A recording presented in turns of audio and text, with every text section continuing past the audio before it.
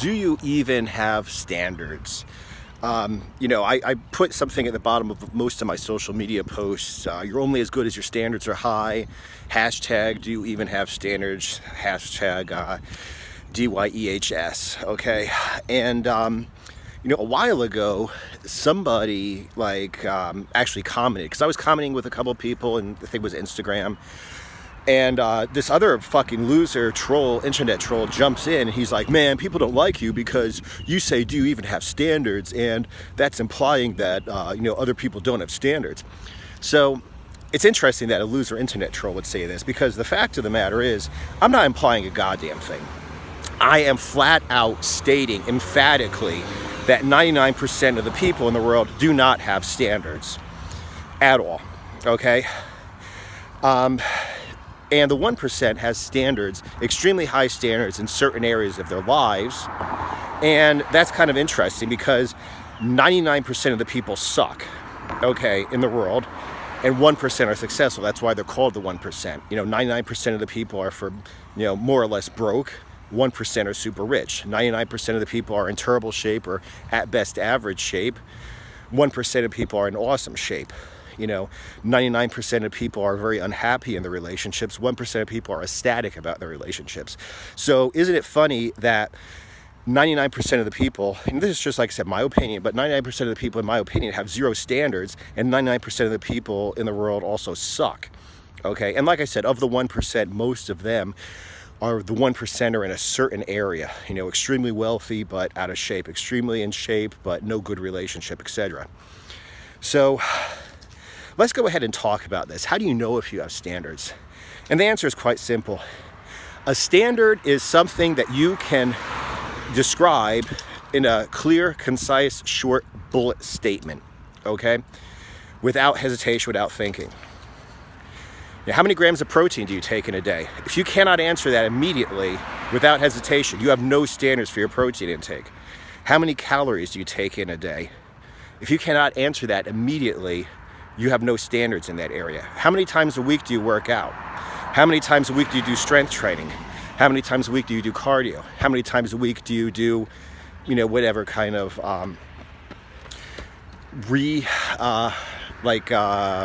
rehabilitation, prehabilitation, you know, whether it's getting a massage or going in the sauna or stretching or whatever? How often do you do that? Now, if you cannot give a very clear, concise bullet statement answering that question, you don't have any standards in that area of your life, okay? Now, don't get me wrong, there's nothing wrong with not having standards in a certain area of your life, okay? Nobody can excel in every single area of their life. For instance, how often do I practice a musical instrument? Well, I don't, okay? But the thing is, if you do not have standards in that area of your life, you have to admit it, okay? And the problem with this motherfucking loser internet troll is he's like, on one hand, he doesn't have standards, and on the other hand, he's kind of pissed off because I'm bringing up the fact that most people don't have standards, and he's probably one of them. So what I'm basically trying to say is, pick your battles,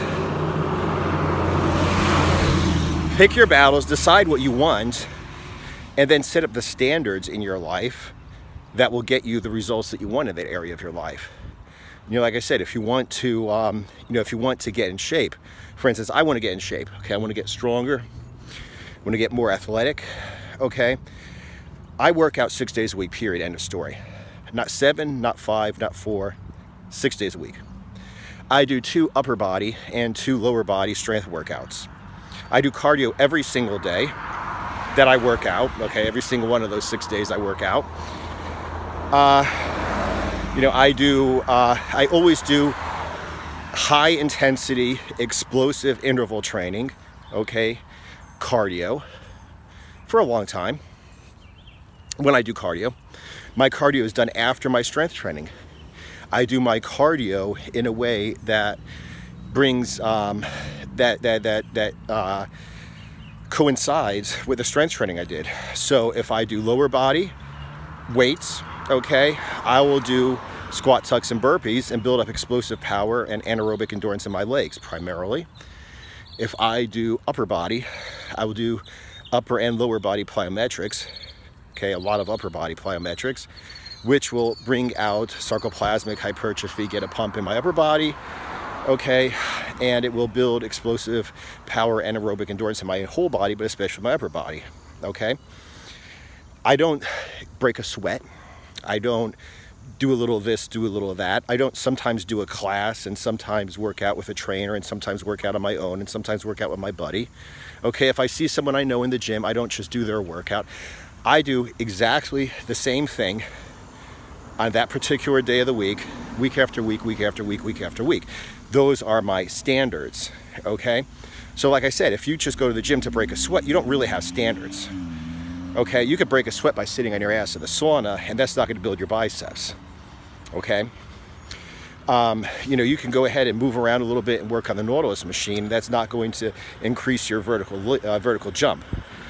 Okay, so like I said, you do not have standards if you do not go ahead and have, you know, a very concise bullet statement that describes what your standards are in this certain area. Now, having said that, one of the fastest ways to become the 1% is to have extremely high standards in one area of your life and no standards in other areas of your life. For instance, love him or hate him, I was a big fan of Conor McGregor as he was coming up, and one of the things he used to say is he doesn't know anything about, you know, football, soccer. He doesn't know anything about soccer. He doesn't know anything about anything else. All he knows is basically fighting, you know, movement he used to call it. Studying human movement, studying the human frame, that's basically what he talked about. Back when he was coming up before he became, you know, the Conor McGregor we love to hate. So he became, for a while at least, in the top 1% of MMA fighters because all he did, he had extremely high standards for himself in terms of the fitness that applies to mixed martial arts, the technique, the training that applies to mixed martial arts, the research that applies to mixed martial arts, sitting around thinking about mixed martial arts. So he became the top 1%. Because of that, like I said, he had zero standards for anything else. Zero standards for any other sport, zero standards for any other job. And once again, you know, that's the way that you excel in a certain area. That's why he was the top 1%. And maybe still is the top 1% in mixed martial arts, okay, because they have very well-defined strategies. And this is, once again, I keep saying this, you know, people talk about inspiration, motivation, you know, planning your life in terms of fitness and finances. And the reason is because it's really easy to measure, okay, but this applies to everything else. So tell me this, what are your standards for spending time with your family? What are your standards for spending time with your kids? What are your standards for, you know, taking care of yourself? What are your standards for saving money? What are your standards for vacation? Okay, what are your standards for your hobbies? Okay, what are your standards for reading books? Okay, for instance, one of my favorite standards is reading a chapter a day. I'll probably do a video about this. I've done a video a couple of times. I haven't really uploaded it yet, but I'm going to do a video about how to read like a 5 million page book, okay? And basically what you do is, a book is about, you know, 20 pages per chapter, a lot of times 10 pages per chapter. There's no reason you cannot read at least one chapter a day. So even if you get like this huge, massive book like Schwarzenegger's autobiography, Total Recall, awesome book. It's like 1 million pages, but if you read just one chapter a day, just like 15, 20, 25 pages a day, which everybody should be able to do, one a day, you'll get through it in a month, okay? That would be a good standard for reading. So like I said, go ahead and assess the areas of your life that are important. Family, fitness, finances, business, career, education, hobby, you know, self-improvement, family, etc., whatever. And go ahead and define what your standards have to be in order to reach the top 1%, okay? Do you spend, like for instance, my girlfriend and I, we spend every night a half an hour to an hour watching an episode of an old TV show together. We sit down on the sofa, we pet the kitty cats. Our 160-pound bull mastiff who thinks he's a lap dog tries to jump up on our laps, so we basically just give him treats and try to pet him while he hopefully stays on the ground and not on our laps on the sofa. And we watch, well, let's see, we watched the original Star Trek, one episode after another, until every episode we had watched, all 3 seasons. Now we're on Gilligan's Island. It's not about watching TV. It's about spending time with each other and talking about where we were in life and what we were doing back when we first saw this episode. It's about spending time with each other, spending time with the cats. Once a week, Sunday usually, we go ahead and we walk somewhere.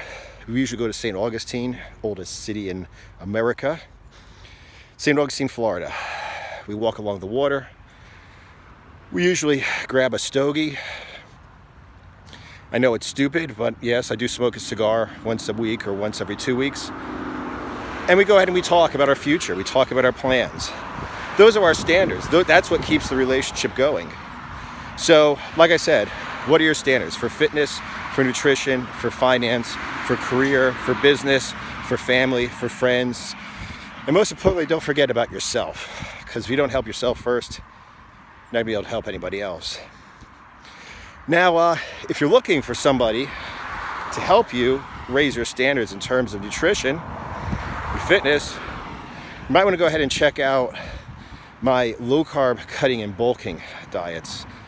Because, as I said in another video, no matter what you want to do with your body, you all got all the answers right in there. Unless you're an extremely high-level elite athlete, in which case you want to check out my anaerobics diet, which is a targeted ketogenic diet for, like I said, boxers, people who work extremely hard, extremely explosively, maybe CrossFitters who need some carbs before and after they work out.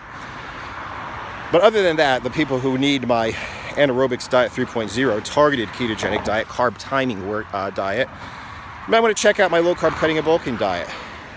There are diets in there that you can use to cut fat.